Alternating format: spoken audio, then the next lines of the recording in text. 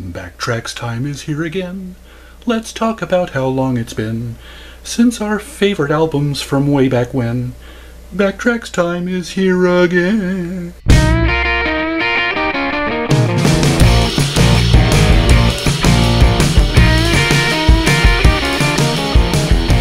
Greetings one and all, and welcome back to Tom's Hit Parade.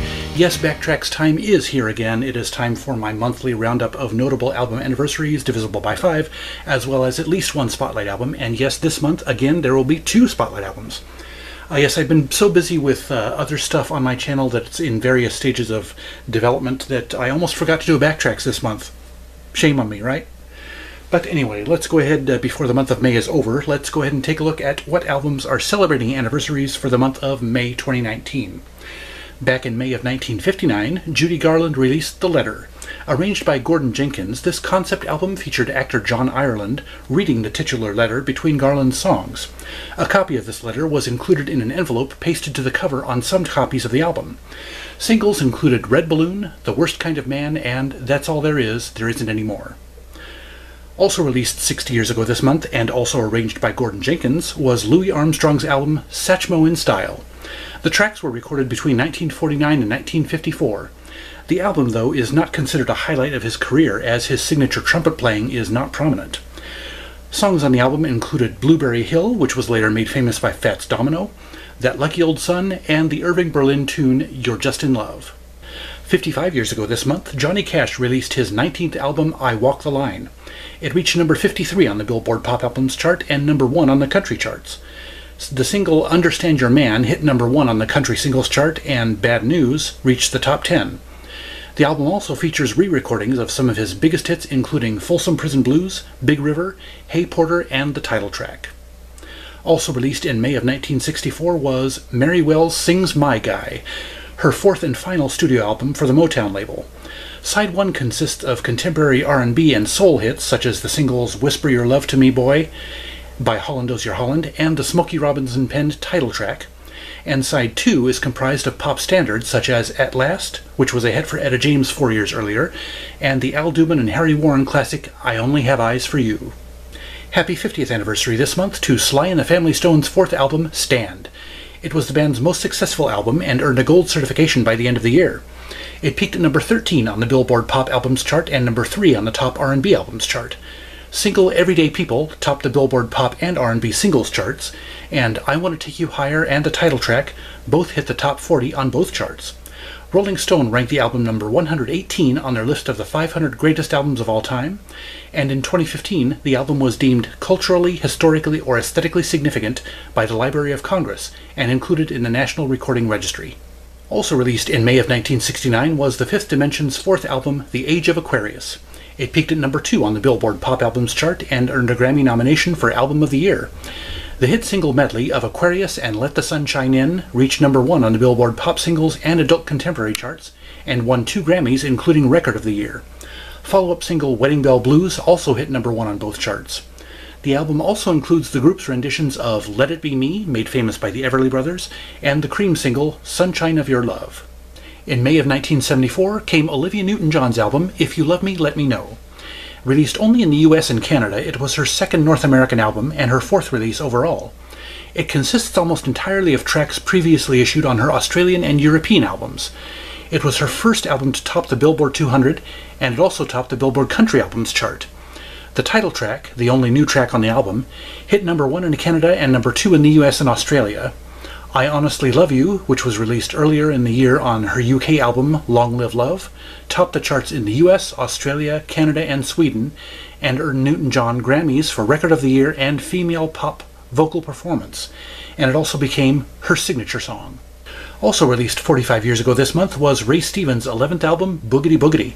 It marked his return to the comedy and novelty genres after a 5-year foray into pop, country, and gospel.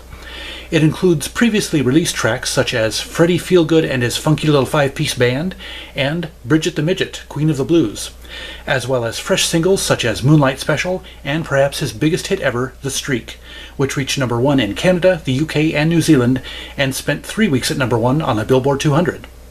4 decades ago this month, the Patti Smith Group released their 4th album, Wave. It was produced by Todd Rundgren, and it reached number 18 on the Billboard 200 chart and number 41 on the UK Albums chart.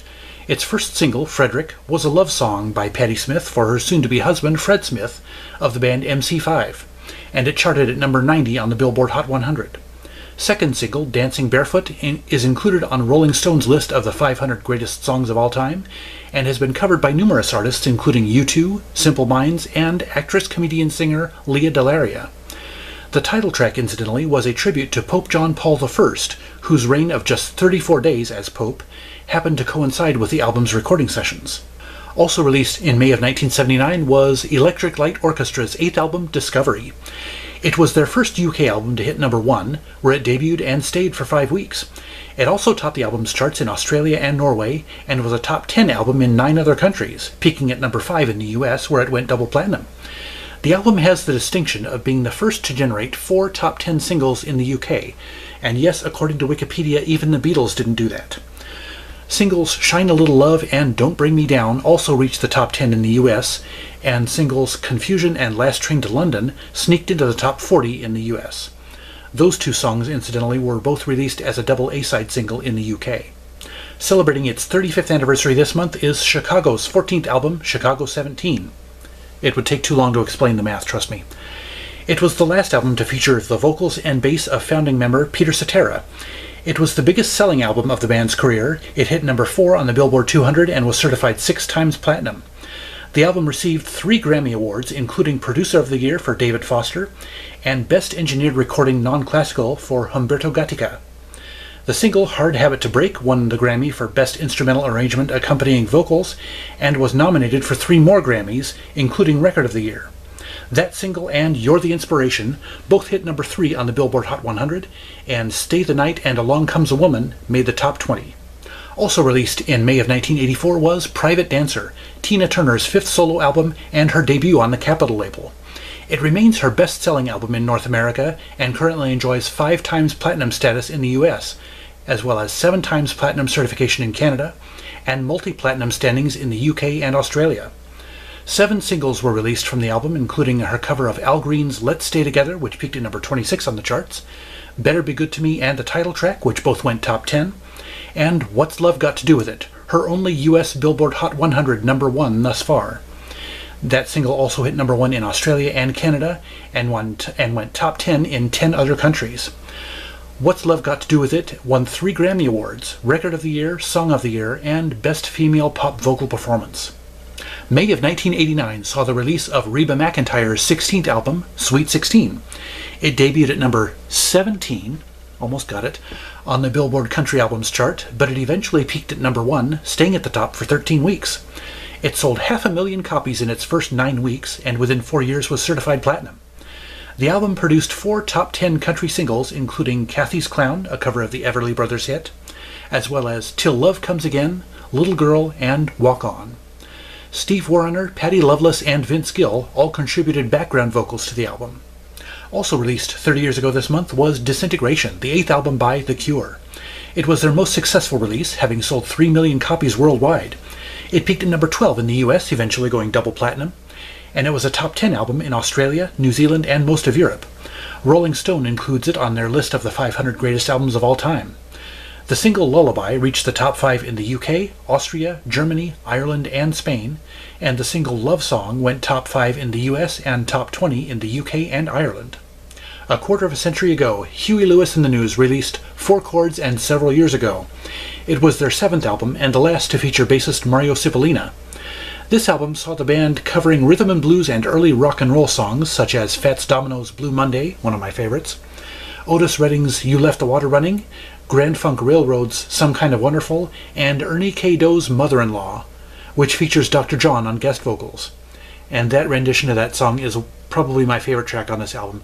This is a really fun, cool album, especially if you kind of like, the early days of rock and roll and rhythm and blues recordings from that era. Fantastic album, a bit of a different thing from Huey Lewis and the News, but still outstanding. Also released in May of 1994 was Weezer's debut album. Bet you can't guess what it was called. Anyway, produced by Rick Ocasek, it went top 10 in Canada and New Zealand and peaked at number 16 on the Billboard 200. It's sold 3 million copies so far in the US and has been certified triple platinum within 4 years of release. Rolling Stone placed it on their lists of the 500 greatest albums of all time and the 100 best debut albums of all time. All 3 singles, Undone the Sweater Song, Buddy Holly, and Say It Ain't So, hit the top 10 of the Billboard Modern Rock Tracks chart and the top 40 of the UK singles charts. 20 years ago this month saw the release of Millennium, the Backstreet Boys' second album in the US and third album internationally. It debuted at number 1 on the Billboard 200 and held the spot for 10 non-consecutive weeks out of 93 weeks on the chart. It broke sales records, selling nearly 500,000 copies in just its first day of release, over 1.1 million in its first week, and by the end of the year it had sold over 9 million copies. It currently sits within the top 25 best-selling albums of all time in the US, and it received nominations for 2 Grammys, Album of the Year and Best Pop Vocal Album. Internationally, it topped the charts in over 15 countries and enjoys multi-platinum status in 9 countries. Lead-off single, I Want It That Way, hit number 1 in 7 countries, except the US, where it peaked at just number 6. And it received Grammy nomination for Record of the Year. Other singles include Show Me the Meaning of Being Lonely, which earned a Grammy nomination for Best Pop Performance by a Duo or Group with Vocals, as well as Larger Than Life and The One. That's probably my favorite song on the album. Also released in May of 1999 was Ricky Martin's self-titled album. It was his first English language album, his third release in the US, and his 5th overall. It peaked at number 1 in the US, Canada, Australia, and 4 other countries, and went top 10 in 12 additional countries. It's been certified 7 times platinum in the US and multi-platinum in 5 other countries. It was the 3rd best-selling album of the year in the US. Livin' La Vida Loca was number 1 on the Billboard Hot 100 for 5 weeks and topped the Canadian singles charts for 8 weeks, as well as topping the UK chart for 3 weeks. It hit number 1 in 5 other countries. She's All I Ever Had reached number 2 in the US, and Shake Your Bon Bon went top 40. In May of 2004, Keane released their debut album Hopes and Fears. It topped the albums chart in the UK and was the 2nd best-selling album of the year there, eventually earning a 9 times platinum certification by the BPI. It was a top 10 album in 5 other countries, including France, Ireland, and Norway. In the US, however, it peaked at just number 45 on the Billboard 200 and holds a gold certification. None of the singles reached the top 40 in the US, but Everybody's Changing and Somewhere Only We Know reached the top 5 in the UK, and This Is the Last Time and Bed-Shaped went top 20. Another debut album released 15 years ago this month was Here for the Party by Gretchen Wilson. It peaked at number 2 on the Billboard 200 and number 1 on the Billboard Country Albums chart. It was the 5th best-selling album of the year in the States, eventually earning a 5 times platinum certification. It reached number 7 on the Swedish charts, number 4 on the Norwegian charts, and number 21 in Australia. The album garnered Gretchen Wilson a Grammy nomination for Best New Artist and Best Country Album. The hit single Redneck Woman topped the country singles charts and went top 40 on the Billboard Hot 100. It also nabbed a Grammy nomination for Best Country Song and a win for Best Female Country Vocal Performance. Follow-up singles Here for the Party and When I Think About Cheatin' went top 5 on the country singles charts and top 40 on the Billboard Hot 100. Happy 10th anniversary this month. Time for a little self-indulgence here. To Groove, the 5th album by Philippine R&B singer Billy Crawford. This is a cover album of classic pop, soul, and R&B hits of the 70s and 80s, such as Human Nature and Rock With You, both by Michael Jackson, How Sweet It Is by James Taylor, Lovely Day by Bill Withers, and Let's Groove by Earth, Wind & Fire. I discovered this guy, I actually don't remember how I discovered him, probably in the dollar section of a CD store. Yeah, he's put out 5 albums. This is his most recent one, and he's just really good. I intend on doing a discography about him sometime in the future. But yeah, this is a great album. He does a fantastic job on these old pop and soul and R&B hits. He's just kind of made for this kind of stuff. So yeah, if you ever happen upon this album, give it a try, especially if you like cover albums and if you like that kind of material from the 70s and 80s. Good album. But anyway, back to the big anniversary albums here. Also released in May of 2009 was 21st Century Breakdown, Green Day's 8th album. It was their 2nd rock opera after the 2004 hit American Idiot. Produced by Butch Vig, it won the Grammy for Best Rock Album. It topped the charts in over 15 countries, including the US, the UK, Canada, New Zealand, Japan, Norway, and France. And it went top 10 basically everywhere else.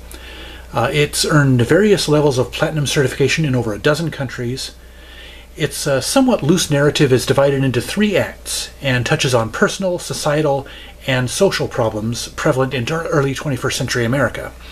Singles Know Your Enemy and 21 Guns narrowly missed the Billboard Hot 100, but landed in the top 5 of the Billboard Alternative Songs chart.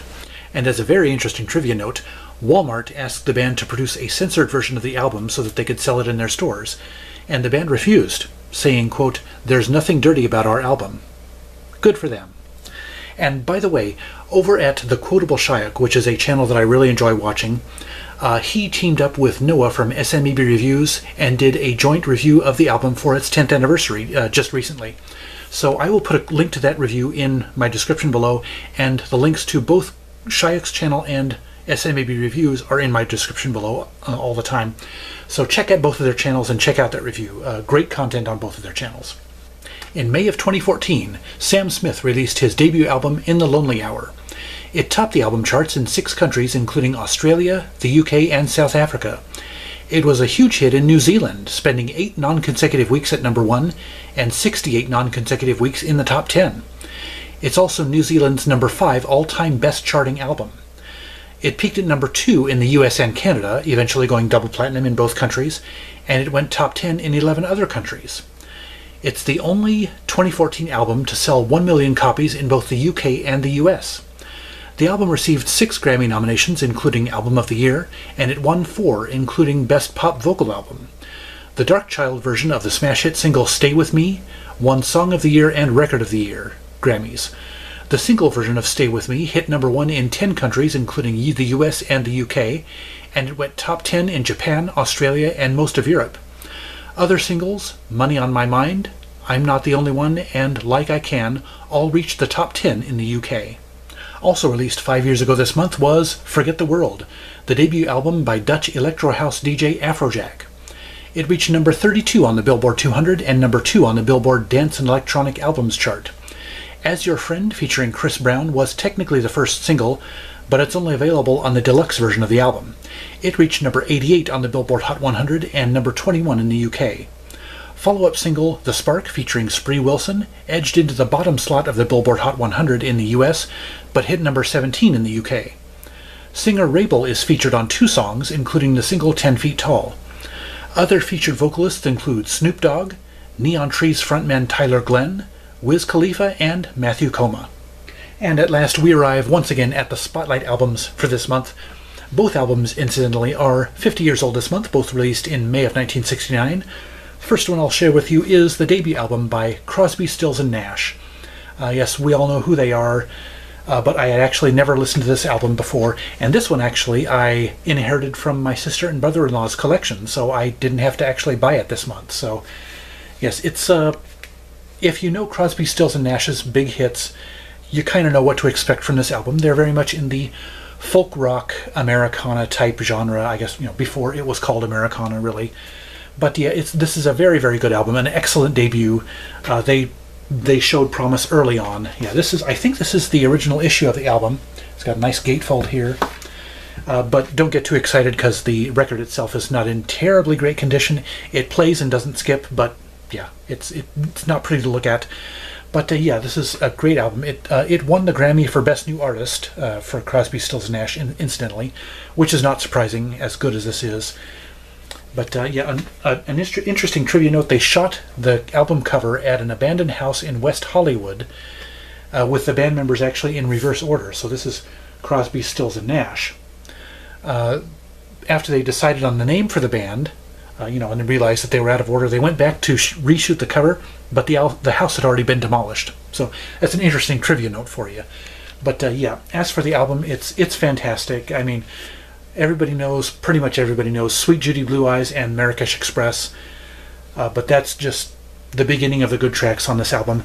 Pre-Road Downs, the last track on side 1, I really enjoyed that one. That really caught my ear. Helplessly Hoping was another really, really good one I enjoyed. But yeah, I like the entire album. What can I say? This is fantastic. And sorry I don't have a whole lot more to say about this album, but it's kind of, it's really good. It's one of those albums that you don't really need to say a lot about. It's great to listen to. It's one of those albums that doesn't wow you with its greatness. Its greatness is subtle. Let's just put it that way. So yeah, fantastic, and I will be eternally grateful to my sister and my brother-in-law for bestowing that album on me. But anyway, yes, I'm starting to lose my voice, so I'm going to try and, well, I don't want to rush through this album review because I want to give it its due, because it was a very, very good album. I'm not sure how much I'm going to have to say about it, honestly, because I'm still kind of absorbing it. But it's a very, very good album. I'm really glad I picked it up. And it's an album that just has my name all over it, literally. It's Tommy by The Who. Yes, it's their, one of their big albums, double album rock opera magnum opus, if you will. Yeah, it's very, very good.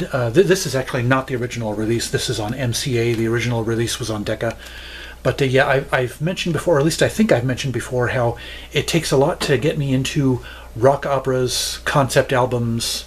Well, prog rock is kind of in sort of the same vein where, you kind of have to listen to the whole thing. It's got kind of a narrative through it that, for some reason with music it's a little difficult for me to maintain my attention span for an entire album. I don't know why. I don't know what it is. But anyway, enough of that. On to the album itself. I really, really enjoyed it, as I said. I'm going to give it repeated listens. I'm going to keep on listening to it. I enjoyed the second half of it more than the first half, I think. Of course, everybody knows Pinball Wizard. That's a big hit single. Another one, I'm Free, was another hit single. I really enjoyed that song. And what was it? Go to the Mirror Boy. I think that was one that I really enjoyed. I think my light is starting to fade. Yeah, it's been on for a while, so sorry about the lack of light here, but I'll finish up quickly here. But yeah, I really enjoyed it. I was kind of surprised at how much of the first half of the album was instrumental. I just, for some reason, expected it to be all vocal, but because it's The Who. But yeah, I really enjoyed it. I am not sorry in the least that I picked it up. As I said, it will be undergoing repeated listens by me. Will I get more of The Who's discography? I'm not totally sure. I'm probably a little bit more liable to get more of Crosby, Stills & Nash's discography in the future. But yeah, I cannot go wrong with either of these two albums. I do not regret having either in my discography, in my library, excuse me. So yeah, excellent choices for albums. So yes, I hope you enjoyed Backtracks for May of 2019, and that's it for this video. I hope you enjoyed it, and I appreciate feedback, whether about this video or anything on my channel, or about music in general. I'd love to hear from you in the comment section below. I invite you to subscribe to my channel as well, and check out my past videos to see what you might have missed. I'm also on Twitter, and you can find a link to my Twitter feed in the description below, so check it out and follow along. And also, please take the time to visit my friends and fellow YouTubers' channels, which are also linked to in the description below. They're all great at what they do, and they're very much worth your attention. Otherwise, thank you so much for watching. I'll see you next time, and remember, life's too short to be a music snob.